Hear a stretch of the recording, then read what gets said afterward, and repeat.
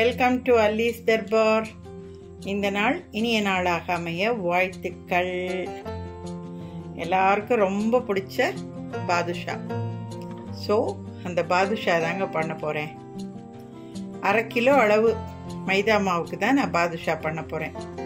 இதுக்கு என்னென்ன அளவுகள் இன்க்ரீடியன்ட்ஸ் எல்லாம் கேட்டிங்கன்னா, 1/2 கிலோ இந்த பாருங்கள் மைதா மாவை கடையில் வாங்கின மாவு தான்.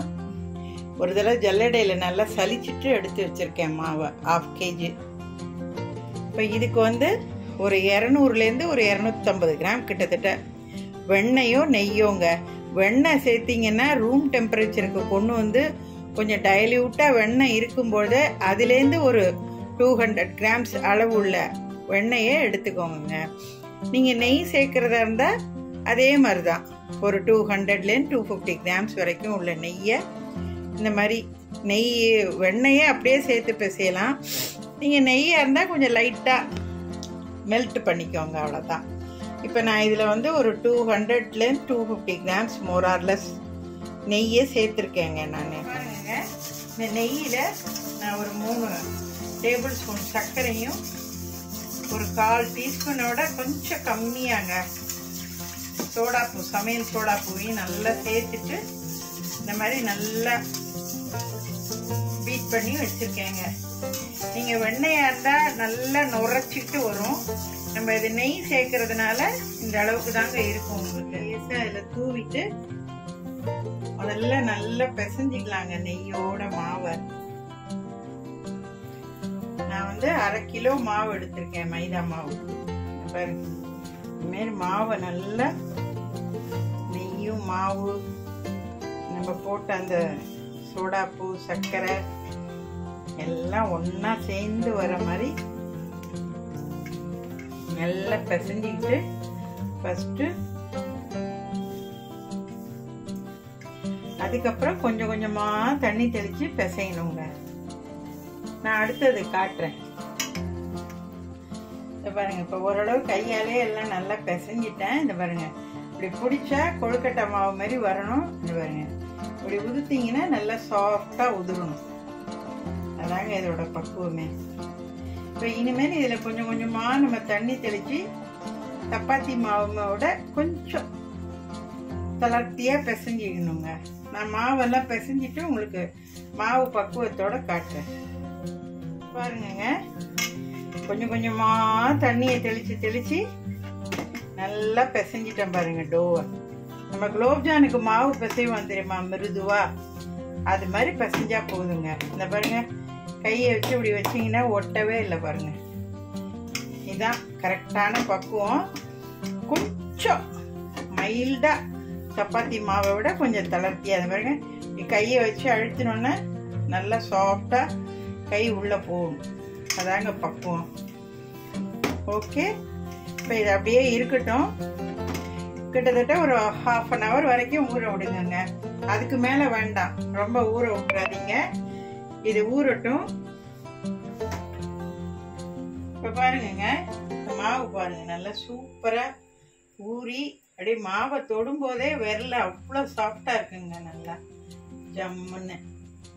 இப்ப இதுல இருந்துங்க ரொம்பவும் பெருசா இல்லாம ரொம்பவும் சின்னதா இல்லாம ஓரளவு இந்த மாதிரி சும்மா நெய்யை உள்ளங்கையில லேசா தடவிட்டு நல்லா உருண்டைய வெடிப்பு இல்லாம நல்லா உருட்டிக்கிட்டு இப்படி வச்சு நல்லா அழுத்திட்டு கட்டை வரலால இப்படி அழுத்திட்டு இந்த மாதிரி எல்லாத்தையும் எடுத்து வச்சுங்க. நான் இந்த மாவு ஃபுல்லா இந்த மாதிரி எல்லாம் பிசைஞ்சு உருட்டி எடுத்து வச்சுட்டு இந்த பாருங்க எண்ணெய் வச்சிருக்கேன். எக்ஸாக்ட் குலோப்ஜான் நம்ம எப்படி பண்ணுவோமோ சேம் அதே மெத்தடு தாங்க. சர்க்கரை பாவு ஒரு மிதமான சூட்ல இருக்கும் பொழுதே தான் நம்ம இந்த பாதுஷாவை பொரிச்சதை பாகுல போடணுங்க.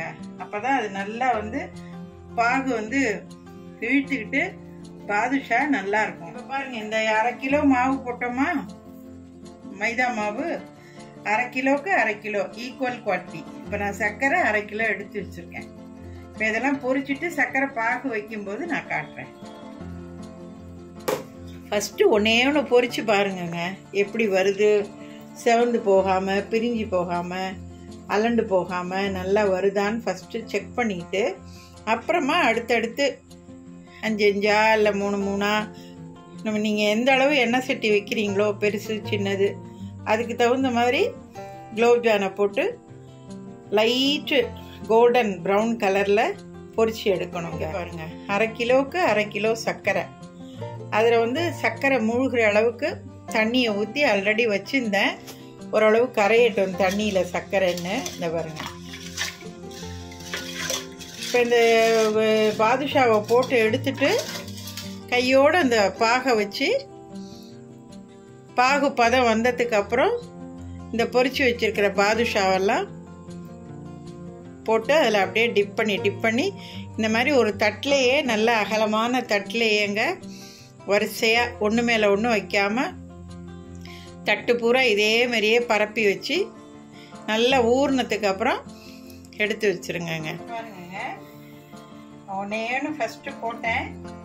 எப்படி வருது, நல்லா வருதா, பிரியாமல் கொள்ளாமல் அப்படின்ட்டு பார்த்தேன்.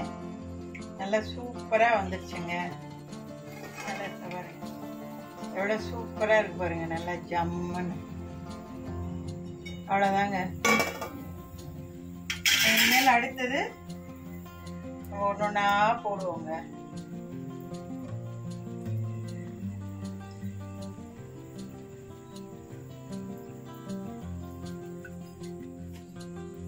இப்போ பாருங்கங்க, நல்லா அழகாக மழன்னு அது போட்டு வெந்துட்டு இருக்கு பாருங்க. இந்த மாதிரி லேசாக அப்படியே பெரட்டி விடுங்கங்க. பாருங்க, சூப்பராக இருக்கு பாருங்க, நல்லா ஜம்முன்னு. அவ்வளோதாங்க. இன்னும் ஒரு ஃபியூ செகண்ட்ஸ் கழிச்சு இந்த மளமளப்பெல்லாம் கொஞ்சம் லைட்டாக அடங்கினதுக்கு அப்புறம் இதை எடுத்துட வேண்டியதாங்க. அப்படியே பாருங்க, மேலே மிதந்துட்டு வருது பாருங்க. பார்த்தீங்களா, சூப்பரா. இவ்வளோதாங்க பாதுஷா. நல்லா இருக்கும் ஜம்முன்னு.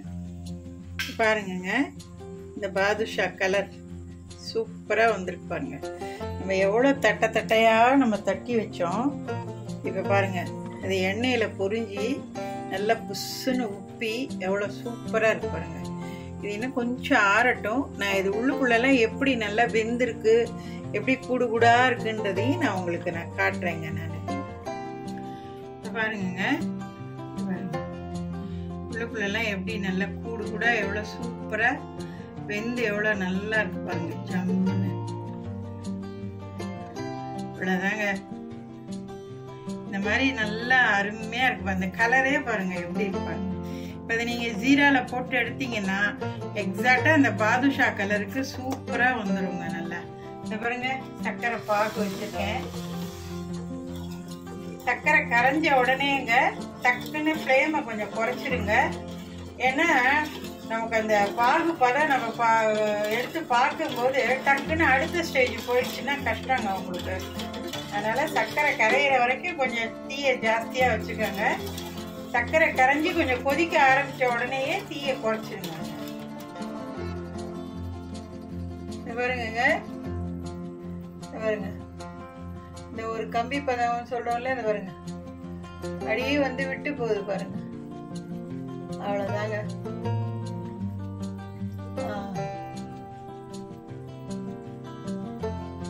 அது ஒரு அவ்வளவுதாங்க. இந்த ஸ்டேஜில் அப்படியே இதை ஆஃப் பண்ணிட்டு இப்போ பாருங்க, இந்த ஒரு கம்பி பதம் பாகு பதம் வந்துடுச்சு இல்லையா. இப்போ நம்ம இந்த ஒரு பாதுஷாவா இதில் போட்டு இந்த சிரப்பை மொண்டு இதில் ஊற்றி அப்படியே இந்த தட்டில் பரப்புன மாதிரி வச்சிருங்க.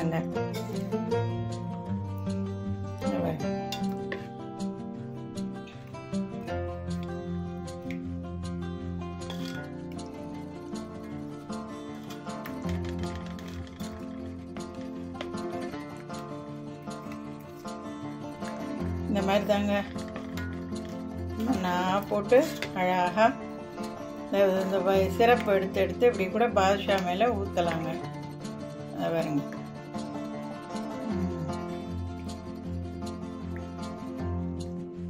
இப்போ இந்த ஒரு செட்டை அப்படியே தட்டில் அடுக்கி வச்சிடலாங்க. இங்கே பாருங்கள், இந்த மாதிரி அழகாக ஜீராவில் போட்டு போட்டு ஒன்றோடு ஒன்று ஒட்டாமல் கொஞ்சம் தள்ளி தள்ளி வச்சு அழகாக அடிக்கிடுங்க. ஒன்று மேலே ஒன்று வைக்காதீங்க. ஊறினதுக்கு அப்புறம் நம்ம பார்த்துக்கலாம். நம்ம இப்போ பாருங்க, ஜீரா வந்து கொஞ்சம் இறுகிச்சு பாருங்கள். நம்ம வச்ச பக்குவத்தை விட இப்போ இது கொஞ்சம் இறுகிச்சு பாருங்கள். இப்போ இந்த ஸ்டேஜில் என்ன பண்ணணும்னா, சும்மா ஒரு 1/4 டம்ளர் அளவு, 1/4 டம்ளர் கூட இல்லை, அதை விட கொஞ்சம், அவ்வளோதாங்க. இந்த அளவு தண்ணியை ஊற்றி நல்லா டைல்யூட் பண்ணிவிட்டு திருப்பி அடுப்பில் வச்சு ஜஸ்ட்டு ஒரு கொதி வந்தால் போதும், அவ்வளோதான். இங்கே பாருங்க, இந்த பாருங்க, அப்படியே கரைச்சி விட்டுக்கிட்டே இருங்க. ஒரு கொதி வந்தது அப்படியே ஆஃப் பண்ணிடுங்க. இறக்கி வச்சு திருப்பி இந்த பாதுஷாவெல்லாம் போட்டு போட்டு எடுக்கணுங்க. அவ்வளோதான். இந்த நான் காட்டுறேன் பாருங்க, கொதி வந்ததும் பாருங்க, அவ்வளோதான். அப்படியே அடுப்பை ஆஃப் பண்ணிடுங்க. இப்போ திரும்ப இறக்கி வச்சு இப்போ இந்த பாதுஷா எல்லாத்தையும் இதில் போட்டு எடுப்போங்க. பாருங்க, எல்லாம் பாகெல்லாம் வச்சு சூப்பராக தட்டில் பரவி எல்லாம் அடுக்கி வச்சு மேலே வந்து பாதாம் பருப்புங்க, அதை லைட்டாக மிக்சியில் ஒரு ஓட்டு ஓட்டி கொஞ்சம் பொடியானதும் இந்த பாதுஷா மேலே தூவி, இந்த பாகு கொஞ்சோண்டு மிச்சம் எனக்கு மீந்து போச்சுங்க. பாக்கியெல்லாம் கரெக்டாக இருந்தது. இந்த பாகு அப்படியே இந்த பாதுஷா மேலேயே அப்படியே ஊற்றிட்டாங்க. இந்த தட்டு சரியாக போச்சு. அடுத்த தட்டுலேயும் வச்சுருக்கேங்க. எனக்கு வந்துங்க கிட்டத்தட்ட ஒரு 32 பாதுஷா வந்திருக்குங்க. நியாலி 30 to 32 பாதுஷா எனக்கு வந்திருக்குங்க. சூப்பராக வந்திருக்குங்க. என்னங்க, இதுவும் உங்களுக்கு பிடிச்சிருக்கும்னு நினைக்கிறேன். பாதுஷா இதோட அளவுகள் எல்லாமும் நான் டிஸ்கிரிப்ஷன் பாக்ஸில் கொடுக்குறேன். மற்றபடி நான் வீடியோவில் எப்படி சொல்லியிருக்கேனோ அதே மாதிரி நீங்கள் ஸ்டெப் பை ஸ்டெப்பாக செஞ்சு பாதுஷா பண்ணுங்கங்க. செய்ய தெரியாதவங்க கூட ஈஸியாக செய்ய கற்றுக்கலாங்க. பயமே இல்லை, நல்லா பண்ணலாம் சூப்பராக. Hi friends, welcome to Alli'sDabar. இந்த நாள் இனிய நாளாக அமைய வாழ்த்துக்கள். இன்னைக்கு என்ன ஸ்வீட் பண்ண போகிறேன் தெரியுமா? லட்டு. கண்ணா, லட்டு தின்ன ஆசையா? அந்த லட்டு தான் பண்ண போகிறேன். அதுக்கு என்னென்ன இன்க்ரீடியன்ட்ஸுன்ட்டு சொல்கிறேன். நான் வந்து ஈக்குவல் ஷேராக போடுறேங்க. இப்போ வந்து 1/2 கிலோ கடலை மாவு, கடையில் வாங்கின மாவு தான். அதை நல்லா நான் சலிச்சிட்டு எடுத்து வச்சுருக்கேன். அதுக்கு சர்க்கரை வந்து 1/2 கிலோ சர்க்கரை, அவ்வளோதாங்க. ஃபஸ்ட்டு இந்த கடலை மாவை நல்ல தோசை மாவு பதத்துக்கு கரைச்சிக்குவோங்க. இந்த மாவோட ஒரு 1/4 டீஸ்பூன் அளவுக்கு சமையல் சோடா அது சேர்த்துக்கோங்க. ஒரு 1 டீஸ்பூன் அளவுக்கு உப்பு சேர்த்துக்கோங்க. கலரில் வந்து மஞ்சத்தூளும் சேர்க்கலாம், இல்லைன்னா ஃபுட் கலர் கூட சேர்க்கலாம், நம்ம விருப்பம்தாங்க. Food கலர்னால் lemon yellow food colour இருக்குல்ல, அந்த பவுடரும் சேர்க்கலாம். அந்த மாதிரி இந்த மஞ்சத்தூளாக இருந்தாலும் சரி, லெமன் எல்லோ ஃபுட் கலராக இருந்தாலும் சரி, ஒரு 1/4 டீஸ்பூன் அளவுக்கு இந்த மாவோடையே சேர்த்து அப்படியே நல்லா கலந்து விட்டுருங்க. பூந்தி பார்க்கறதுக்கு நல்லா எல்லோயிஷாக சூப்பராக இருக்கும். இப்போ இதை எல்லாத்துலேயும் நான் சேர்த்துட்டு மாவை கரைச்சிட்டு, மாவு எந்த அளவுக்கு பக்குவமாக இருக்கணும் அந்த தோசை மாவு பதத்துக்குன்றதை நான் காட்டுறேங்க நான். அப்புறம் இன்னொன்றுங்க, ஃபஸ்ட்டு பூந்தியை போட்டு எடுத்துருங்க. எடுத்துட்டு அதுக்கப்புறம் சர்க்கரை பாகு வைங்க. ஏன்னா சர்க்கரை பாகு வந்து கொஞ்சம் வார்மாக சூடாக இருக்கும் பொழுதே தான் இந்த பூந்தியை நம்ம அதோடு எடுத்து போட்டு கிளறி நல்லா ஊறினதுக்கு அப்புறம் உருண்டை பிடிக்க முடியுங்க. நீங்கள் முன்னாடியே பாகு வச்சுட்டு இந்த பூந்தியெல்லாம் போட்டு எடுக்கிறதுக்குள்ளே உங்களுக்கு பாகு ஆறி போயிடுங்க. அப்புறம் திருப்பி நீங்கள் இன்னொரு தடவை சூடு பண்ணுற மாதிரி ஆகிடும். அந்த மாதிரி இல்லாமல் நம்ம வந்து ஃபஸ்ட்டு பூந்தியெல்லாம் போட்டு எடுத்துட்டு அப்புறமா நம்ம வந்து பாகு வச்சு ரெடி பண்ணலாம். அதாவது ஒரு கம்பி பதம், அதாங்க பாகு பதம். நான் ஃபஸ்ட்டு இப்போ மாவெல்லாம் கரைச்சி பூந்தியை போட்டு எடுத்துட்டு அப்புறமா நம்ம பாகுக்கு போகலாம். மீன்வைல் இந்த மாதிரி பூந்தி கரண்டி கடைகள்லாம் விற்கிதுங்க சூப்பராக. சின்ன அளவுலேருந்து பெரிய அளவு வரைக்கும் எல்லா பாத்திர கடைகள்லையும் கிடைக்கிது. எல்லா ஊர்கள்லையும் இருக்குங்க இந்த பூந்தி கரண்டி. பூந்தியாக இருந்தால் மீடியம் ஃப்ளேமில் தீயை வச்சுட்டு அப்படி போட்டு ஒரு தடவை முன்னையும் பெரட்டிட்டு அப்படியே ஒரு 2 செகண்ட் 3 செகண்ட்ஸுக்குள்ளே எடுத்துடணுங்க பூந்தியை. ரொம்பலாம் வேக விடக்கூடாது. பூந்திக்கு கொஞ்சம் ஒரு மாதிரி எப்படி சொல்கிறது, வதக்குன்னு இருக்க மாதிரி இருக்கணுங்க. டக்குன்னு உங்களுக்கு புரியறதுக்காக நான் சொல்கிறேன். அதனால் கொஞ்சம் முன்னாடியே எடுத்துடணுங்க. இப்போ பாருங்கங்க, இந்த 1/2 கிலோ மாவை எடுத்துக்கிட்டு அதில் வந்து 1 டீஸ்பூன் உப்பு, ஒரு 1/4 டீஸ்பூனோட குறைச்சலாக சமையல் சோடா, அதுவும் அதே இந்த லெமன் எல்லோ ஃபுட் கலர் ஒரு 1/4 டீஸ்பூனோட கொஞ்சம் கம்மியாங்க. இந்த பாருங்கள், இப்படி நல்லா தோசை மாவு பதத்துக்கு இந்த மாதிரி கரைச்சிக்கணுங்க. இந்த மாதிரி தட்டை பக்கத்தில் வச்சுக்கோங்க. இந்த மாதிரி கரண்டியால் நல்லா அரிச்சு இந்த தட்டில் போடுங்க. நல்லா ஆறட்டும். அதுக்கப்புறமா நம்ம பாகை ரெடி பண்ணிட்டு போட்டு எடுக்கலாங்க. மீன்வைல் இந்த பூந்தி ஊற்றுறோம் இல்லையா, இந்த கரண்டியை பூந்தியை ஊற்றிட்டு இப்படி இந்த பின்பக்கம் நல்லா கையால் மாவெல்லாம் ஒழிச்சு விட்டுட்டு இந்த மாதிரி தண்ணியில் போட்டு வச்சுக்கோங்க. போட்டு வச்சுட்டு திருப்பி அடுத்தது ஊற்றும்போது நல்லா கையால் ஈரத்தாலெல்லாம் தொடச்சிட்டு பின்பக்கமும் தொடச்சிட்டு அதுக்கப்புறம் மாவு ஊற்றுவாங்க. தண்ணி ஊற்றி கரைக்கும்போது இந்த மாதிரி ஒரு விஸ்கு வச்சு கரைச்சிங்கன்னா கட்டி இல்லாமல் லம்ஸில், அதான் லம்ஸுங்கிறது கட்டி தான், இந்த மாவில் கட்டி இல்லாமல் ஒரே ஈவனாக நல்லா சூப்பராக கரைக்க வரும். இப்போ எண்ணெய் காஞ்சி போச்சுங்க. இங்கே பாருங்கள், அதை பார்த்தீங்களா, மாவு உடனே இதாகுது பாருங்கள். இப்போ இதை ஊற்றி பொரிக்க ஆரம்பிப்போங்க.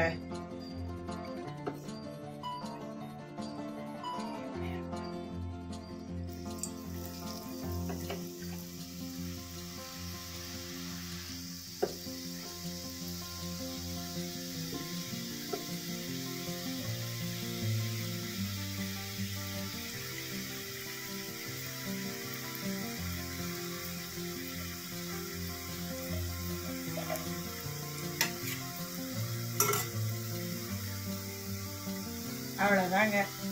எண்ணெய் சட்டி கொள்ற அளவுக்கு தாங்க நம்ம போடணும், நிறைய போடக்கூடாது. இப்போ பாருங்க,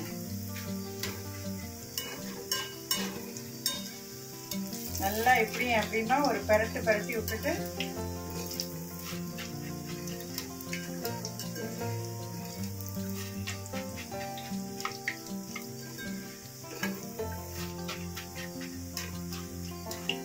அப்படியே எடுத்துட வேண்டியதாங்க.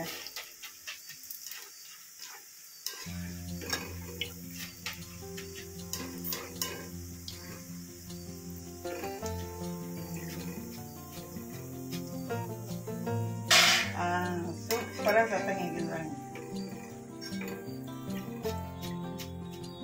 பாருங்க. ஒரு பூந்தி எடுத்து இப்படி நசுக்கி பாருங்க, பதக்குன்னு இருக்கணும், கரகரன்னு இருக்கக்கூடாது. அதுதான் லட்டுக்கு பக்குவம். அவ்வளோதாங்க. இந்த மாதிரி எல்லா மாவையும் நம்ம பூந்தி போட்டு எடுத்துக்கிட்டு அதுக்கப்புறமா நம்ம சர்க்கரை பாகு வச்சு நம்ம சேர்த்துக்குவோங்க. இப்போ பாருங்கங்க, பூந்தி எல்லாத்தையும் பொரிச்சு எடுத்துட்டேன். இந்த ஒரு ரவுண்டாக இருக்கிறதா பார்த்து எடுத்துட்டு இந்த பாருங்க, இந்த மாதிரி வாலாக ஒட்டிட்டு இந்த இதெல்லாம் தனியாக எடுத்து வச்சுருக்கேங்க. இப்போ சர்க்கரை பாகு வைக்க போகிறேன் அடுப்பில். இப்போ நான் ஏற்கனவே சொன்ன மாதிரி நான் வந்து 1/2 கிலோ கடலை மாவு எடுத்துக்கிட்டேன். ஸோ அதே 1/2 கிலோவுக்கு சர்க்கரை, ஒரு கம்பி பதம், அதான் பாகு பதம். நான் அது வரும்போது காட்டுறேன். அப்புறம் இந்த பாகு பதம் வந்த உடனேயே ஒரு 5-6 கிராம்பு, ஏலக்காய் பவுடர், ஒரு பிஞ்சு பச்சை கற்பூரம், இதெல்லாம் பாகுலே ஆட் பண்ணிட்டு இந்த பூந்தியை எடுத்து போட்டு நல்லா கிளறி வச்சு அமுக்கி வச்சுடணுங்க. கொஞ்ச நேரம் கழிச்சு நல்ல பாகுல பூந்தி ஊறினதுக்கு அப்புறம் திருப்பி ஒரு தடவை எடுத்து நல்லா கலக்கி பார்க்கணும். நல்லா ஒரு 2-3 தடவை கலக்கி விடணுங்க. அப்பதான் பாகுல வந்து பூந்தியோட பாகு சேர்ந்து நல்லா ஊறி சூப்பரா இருக்குங்க. அதுக்கப்புறம் நல்லா ஒரு கைப்பிடி அளவு முந்திரி பருப்பு, ஒரு கைப்பிடி அளவு திராட்சையை நெய்யில வறுத்துட்டு இந்த பாகுல பூந்தியில போட்டுட்டு திருப்பி ஒரு தடவை நல்லா கிளறிட்டு அப்படியே கையில நெய்யை தடவிட்டு உருண்ட வேண்டியதாங்க. இப்ப நான் பாகு பதெல்லாம் வச்சுட்டு காட்டுறேன். வால்வாலா ஒட்டி ஒட்டிட்டு வந்திருக்கு பாருங்க. இது அப்படியே மிக்சியில 1-2 அப்படியே பவுடரா ஆக்கிவிடாதீங்க. அப்படியே 1-2 அப்படியே ஒரு விப்பர் மோடில் ஒரு தடவை 2 தடவை விட்டு அரைச்சி இதை எடுத்து வச்சுக்கோங்க. ஃபஸ்ட்டு பாகு இறக்கின உடனேயே இந்த முழுசாக இருக்க இந்த பூந்தியை போட்டுட்டு அதுக்கப்புறம் இந்த விப்பர் மோடில் வச்சு நம்ம அரைச்ச இந்த பூந்தியும் ஒன்றா சேர்த்துடலாங்க. நம்ம இப்போ நான் அதை அரைச்சி ரெடியாக வச்சுக்கிறேன் பாகு வர்றதுக்குள்ள. இப்போ பாருங்கங்க, இந்த மாதிரி 1-2 உடைச்சி எடுத்துக்கணும். அவ்வளோதான். இப்போ பாருங்கங்க, இந்த ஒரு கம்பி பதம் வருது பாருங்க. அவ்வளோதாங்க. அப்படியே வந்துட்டு விட்டுடுது பாருங்க. தெரியுதா? அதாங்க. அடுப்பை ஆஃப் பண்ணிடுங்க. இங்க பாருங்க. இப்போ இதில் வந்து கிராம்பு ஒரு 5-6 போட்டிருக்கேங்க. போட்டுட்டு 1 டீஸ்பூன் ஏலக்காய் பொடி போட்டிருக்கேன். ஒரு பிஞ்சு பச்சை கற்பூரம் போட்டிருக்கேங்க. அவ்வளோதாங்க. இது 1 நிமிஷம் லைட்டாக சூடு கொஞ்சம் இதாகட்டும். இந்த பூந்தி எல்லாத்தையும் இதில் போட்டுருவாங்க. நான் போட்டுட்டு காட்டுறேன். இப்போ பாருங்கங்க, இனிமேல் நல்ல ஒரு அகலமான வட்டாவில் இந்த பாவை அப்படியே ஊற்றிட்டு இந்த பூந்தியை எடுத்து போட்டுட்டாங்க. அந்த வால்வாலாக இருந்த பூந்தியை மட்டும்தான் நான் அரைச்சி போட்டிருக்கேன். இப்போ பாருங்கங்க, நல்ல ஜீராவெல்லாம் பூந்தி நல்லா ஊறிடுச்சு. ஓரளவு கை சூடு இருக்கும்போதும் சரி, லட்டும் ஓரளவு சூடாக இருக்கும்போதும் சரிங்க, இந்த மாதிரி இறுக்கி ஃபஸ்ட்டு உருண்டை பிடிச்சி வச்சிருங்க. கொஞ்சம் நேரம் ஆனதுக்கு அப்புறம் ஒரு 1/2 hour இல்லை ஒரு 1 hour கழிச்சு நல்லா பாகெல்லாம் இறுகி பூத்து போயிருக்குங்க. திருப்பி கையில் ஒரு தடவை நெய்யை தடவிட்டு நல்லா இறுக்கி ரவுண்டா எவ்வளோ நம்மளால பிடிக்க முடியுமோ பிடிச்சிட்டா நல்லா வழன்னு சூப்பராக நல்லா வந்துடுங்க. ஆறி போச்சுன்னா அப்புறம் உதிரியாகிடுங்க, பிடிக்கவே வராது நமக்கு. அதனால் கை சூடு பொறுக்கும் போதே டக்குன்னு இந்த மாதிரி உருட்டி வச்சிருங்க. எப்படிங்க வந்திருக்கு? நல்லா வந்திருக்கா? சூப்பராக இருக்கு பாருங்க. இப்போ பாருங்கங்க, ஏற்கனவே நம்ம ஓரளவு சூடாக இருக்கும்போது கை சூடு பொறுக்கும் போது ஓரளவு அன்ஷேப்டா நம்ம உருண்டி வச்சோம் இல்லையா? இப்போ இது கிட்டத்தட்ட 1 hourக்கு மேலே ஆயிடுச்சுங்க. இது இந்த பாவுல எல்லாம் இது ஊறி சூப்பரா இருந்தது பாருங்க. இங்க பாருங்க. இப்போ இனிமேல் என்ன பண்ணணும், இந்த உருண்டையை எடுத்து நல்லா இறுக்கி பிடிச்சி இந்த பாருங்க கையால கட்டால அந்த இப்படி நல்லா தேய்ச்சி விட்டு நல்லா உருட்டினோன்னா இங்க பாருங்க எவ்வளவு சூப்பரா இருக்கு பாருங்க உருண்டை. ஜம்முன்னு இது மாதிரி தாங்க. இப்ப இதுக்கும் பாருங்க அதுக்கும் பாருங்க எவ்வளவு வித்தியாசம் இருக்குன்னு. அது நல்லா ரவுண்டா வழன்னு நல்லா இருக்கு பாருங்க. இது பாருங்க அன்ஷேப்டா எப்படி இருக்கு பாருங்க. அவ்வளவுதாங்க. இந்த மாதிரி நல்லா அழுத்தி ரவுண்டா வழுன்னு பிடிச்சி எடுத்து வச்சிடணுங்க. பாருங்க லட்டு எவ்வளவு சூப்பரா வந்துருச்சு பாருங்க. நல்லா பாருங்க எவ்வளவு டாப்பா இருக்கு பாருங்க. பூந்தி ரொம்ப நல்லா வந்திருக்குங்க. சூப்பரா இருக்குங்க.